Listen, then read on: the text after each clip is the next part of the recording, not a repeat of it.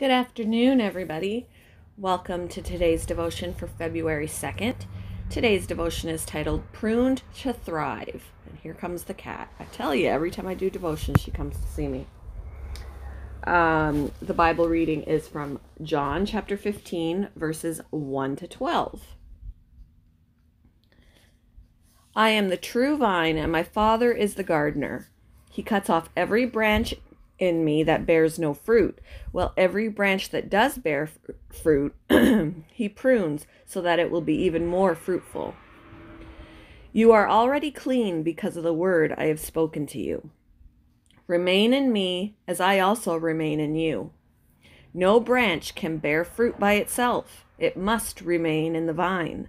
Neither can you bear fruit unless you remain in me. I am the vine, you are the branches. If you remain in me and I in you, you will bear much fruit. Apart from me, you can do nothing. If you do not remain in me, you are like a branch that is thrown away and withers. Such branches are picked up, thrown into the fire, and burned. If you remain in me and my words remain in you, ask whatever you wish and it will be done for you. This is to my Father's glory, that you bear much fruit, showing yourselves to be my disciples.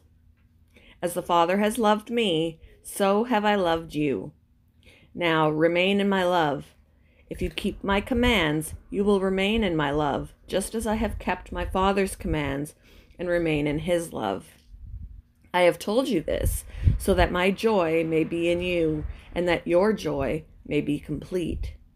My command is this: love each other as I have loved you.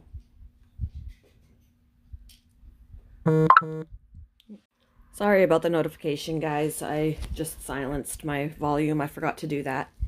All right, moving on. As I watched a bumblebee land lightly on the Russian sage, I marveled at the bush's lush branches exploding with color. Its brilliant blue blossoms attracted eyes and bees alike. Yet only last fall I'd wondered if it would ever blossom again. When my wife's parents trimmed the periwinkle plant down to a stub, I'd assumed they decided to get rid of it. But now I was witnessing the radiant result of pruning that had seemed brutal to me.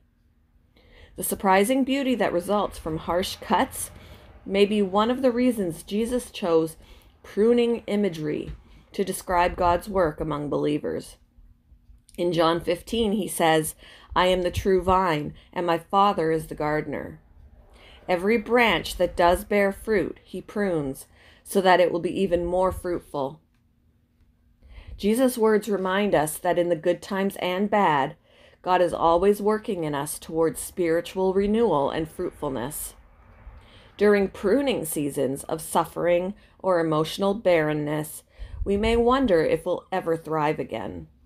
But Christ encourages us to continue to stick close to him. No branch can bear fruit by itself. It must remain in the vine. Neither can you bear fruit unless you remain in me. As we continually draw spiritual nourishment from Jesus, the resulting beauty and fruitfulness in our lives will show the world God's goodness.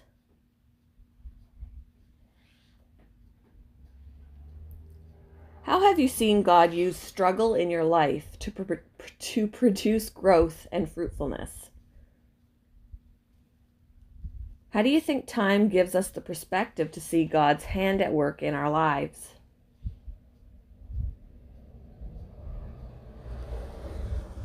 Thank you for joining me for today's devotion, and I hope you all have a wonderful day.